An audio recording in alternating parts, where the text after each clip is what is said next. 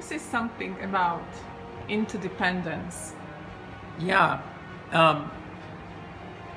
Look, human beings go through, have the possibility of going through 3 phases in their life. However, most human beings only spend their lives in 2. See, the first phase of life is being dependent.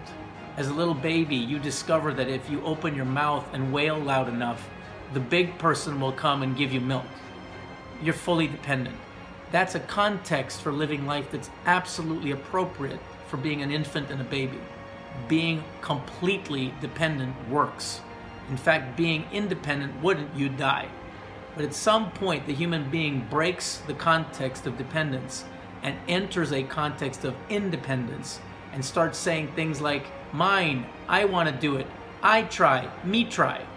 And then slowly but surely, the human being lets go of the context of dependence and starts to fully discover, own independence. Now, that's where most human beings not only start that, but end their entire lives only in the context of independence. Fiercely independent, on my own, I don't need you, and they wonder why relationships don't work. In fact, over 50% of the marriages in North America break because of the context of independence. The third stage of development is interdependence, which most people will unfortunately never acquire.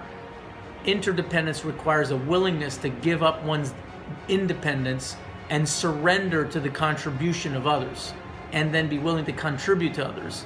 And thus, as the old adage goes, 1 + 1 becomes 3, not 2. It's a synergistic kind of thing. But that's, most people know that, but they can't break the context of independence. It's got too much gravity, too much juice for them. And instead of surrendering, see, interdependence really requires a surrendering of oneself to another.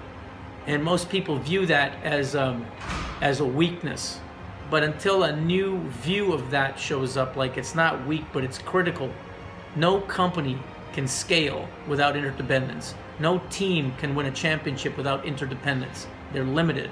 But for human beings, we haven't discovered that yet for ourselves, although we see evidence of it in other arenas like teams and corporations.